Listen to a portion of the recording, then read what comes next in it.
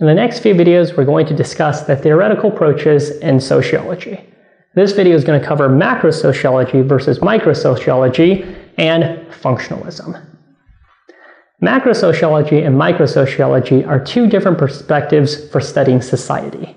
Macrosociology takes the big picture view of society and focuses on topics such as social institutions.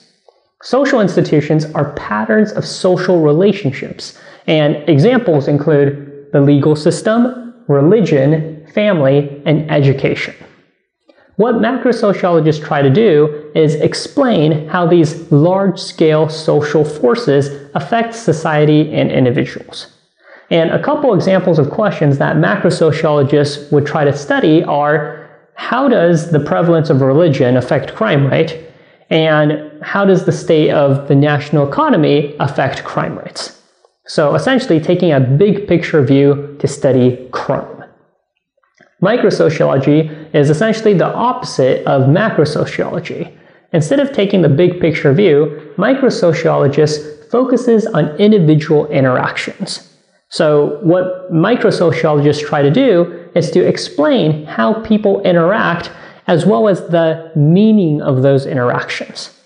An example of a question that microsociologists would ask is, why did an individual commit a crime?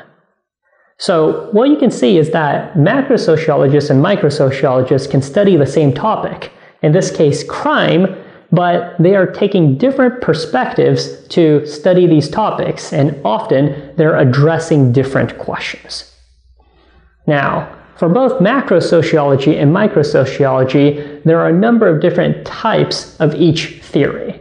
Functionalism is an example of a macrosociological theory.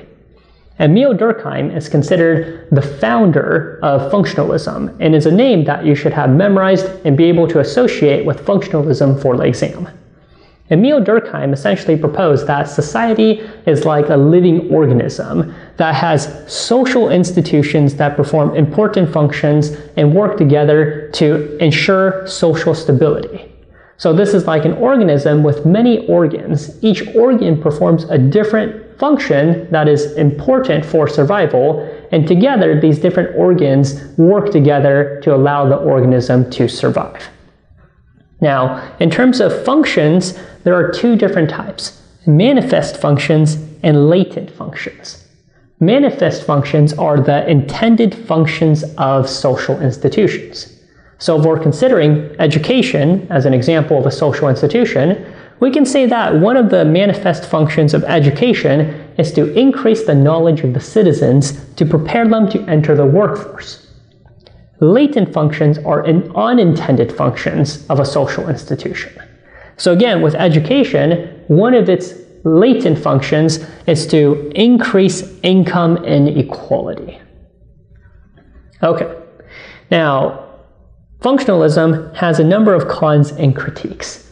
The first is that it is unable to explain social changes because it focuses on social equilibrium. And as a result of the fact that it focuses on social equilibrium, functionalism tends to favor the status quo and maintain inequalities in society.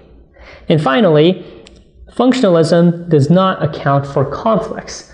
And during the time that functionalism was being developed, there was revolutions going on where there were substantial social changes occurring quickly. So these are some of the cons for functionalism. And because it doesn't account for conflicts, functionalism is sometimes also called consensus theory. In subsequent videos, we're going to discuss one of the theories that essentially arose due to these shortcomings of functionalism. And one of those theories is conflict theory.